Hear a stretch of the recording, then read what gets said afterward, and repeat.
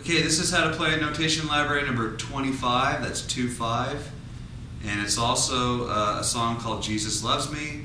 It's a simplified version. I did a video clip on notation library number 24 that used eighth notes. This one uses just quarter notes.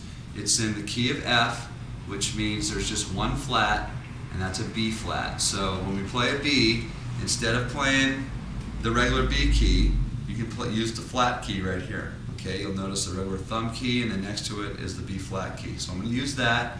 It's two beats per measure. Quarter note gets one beat, and this is all quarter notes and half notes. So here we go. I'll take it like bum bum bum bum bum.